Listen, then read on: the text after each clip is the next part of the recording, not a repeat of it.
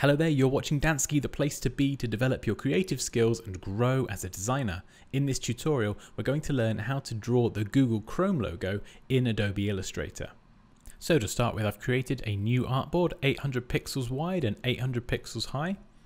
And I'm going to select the ellipse tool, left click and hold shift to draw a circle. Now in the swatches palette, I've already made the 4 colors that make up the Google Chrome logo.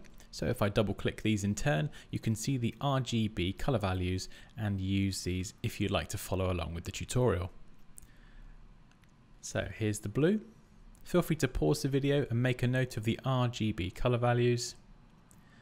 And then you can add these into the color picker here and it will create those swatches. So we have the red, the yellow, and lastly the green. So this circle is going to be blue anyway, so let's give this the color blue. Now we're going to go to Edit, Copy, Edit, Paste in Place, and just hold Shift and Alt and scale this up from the center. Now double click the color picker and just give this a color gray for now.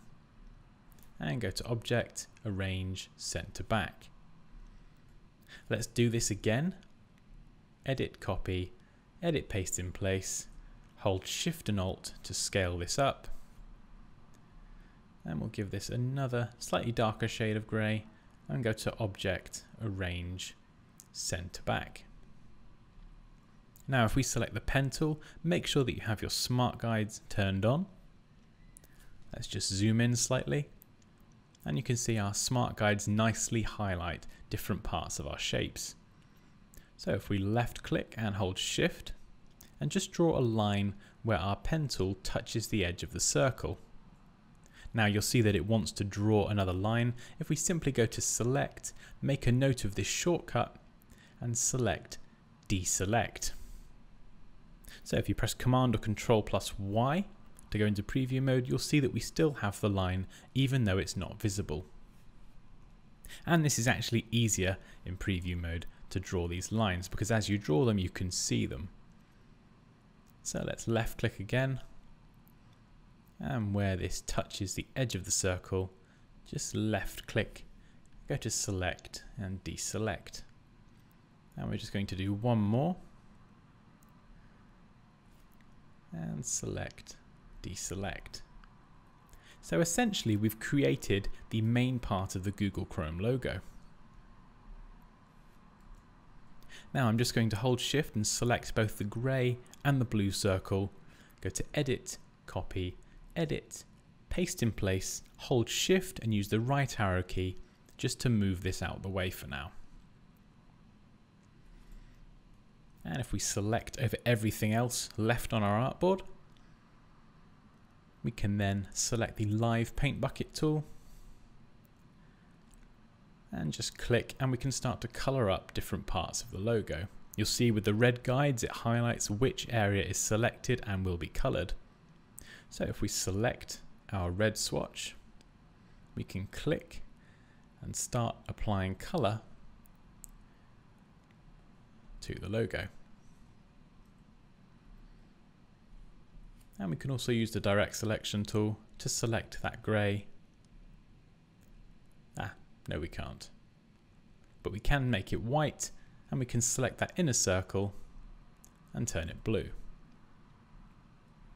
Okay, so for the most part, we've created all of the shapes that make up the Google logo.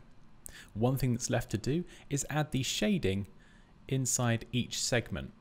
So if we drag over everything on the artboard, go to Object, Lock and Selection, just to make sure we don't move anything by mistake. Now we can left click, draw over these lines, so where the pen tool touches the edge of the circle, and we're just going to create a 3-sided shape. And we can give this shape the color yellow again, and if we go to the color guide, we get some different shades of yellow. So we can select one darker, and we have something like this. We can then do the same again for the green. So we're just going to drag around, create that 3-sided shape, select our green swatch, and in the color guide, go one darker.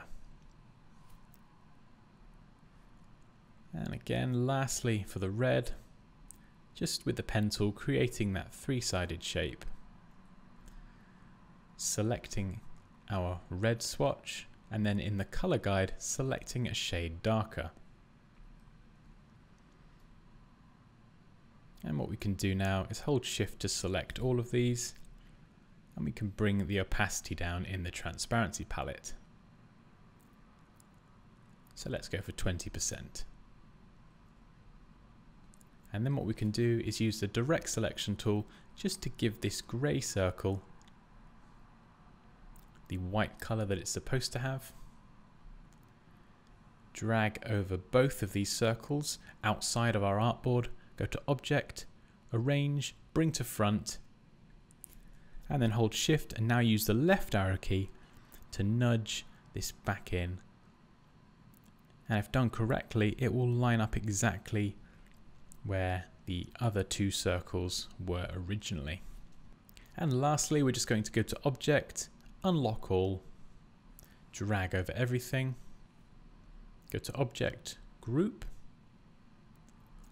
and select Align to Artboard, and we can now align this horizontally and vertically on our artboard. And there we go, we've created the Google Chrome logo in Adobe Illustrator. As always guys, please feel free to leave any questions or comments below. Like this video if you enjoyed it, take care, and I'll see you next time.